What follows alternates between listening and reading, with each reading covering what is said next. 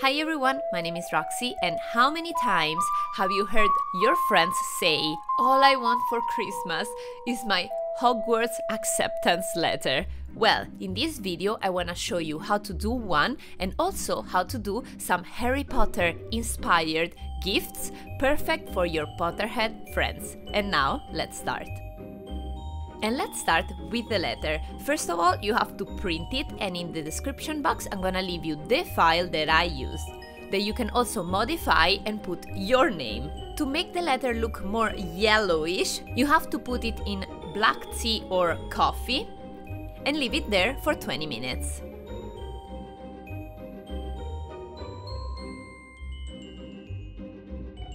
Then transfer the letter on a baking pan on top of some baking paper and put it in the oven for 5 or 10 minutes at 375 degrees Fahrenheit, checking the letter often. You don't want to burn it. After that, if it's too wrinkly, you can iron it, but put on top of the letter a shirt or a piece of fabric to protect it.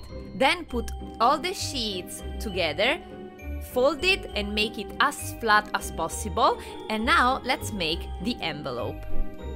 To make the envelope, I printed first an envelope template and then just the Hogwarts seal on another piece of paper. I cut out the template and then I put it on top the other piece of paper and I cut out the shape again. I used the template as a guide to fold the envelope.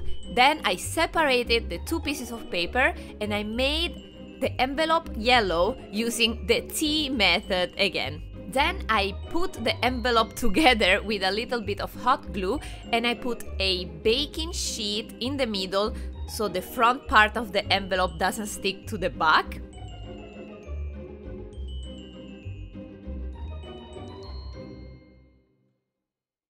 Then I removed the waxed paper, I put the letter in, and I closed the envelope.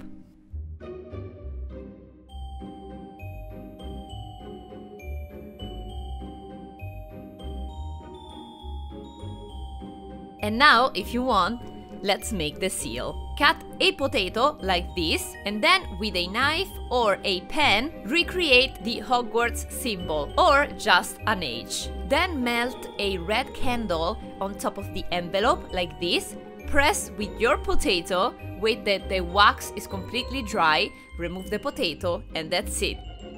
Practice a few times and it's gonna be perfect. Another essential part of this gift is the train ticket that I made yellow using again the T method, and then I cut it out like this and that's it. This is super simple.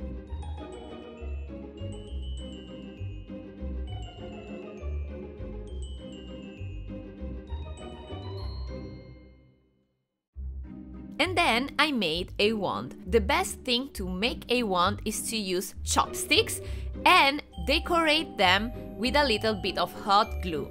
You can make any design you want. I decided to make this spiral design. When the glue is completely dry, you can spray paint your wand, and this is the final result.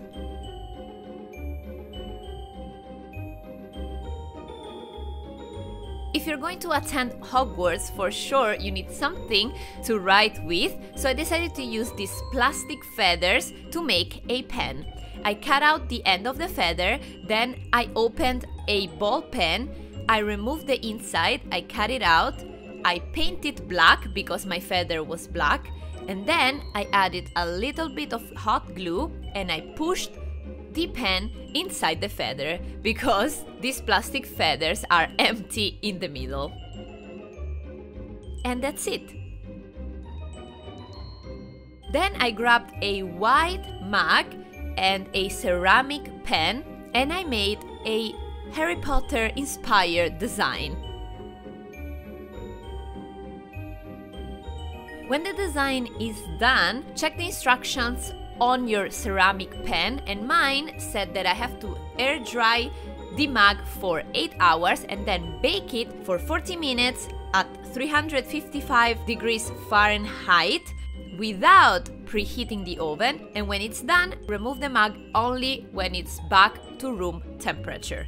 And now it's soap proof. Now put everything in a box, and I decided to add some glass bottles and containers for potions, some labels, and also some super small glass bottles. And if you want to make a potion, I suggest you to just mix glitters, acrylic paint, and some school glue.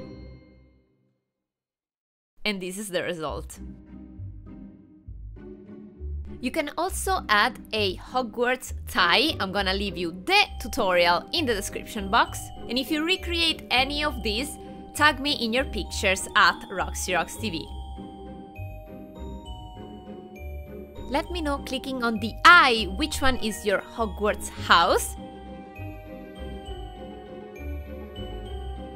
As always, I say hi to all the people who tweeted me, and I'll see you guys next time.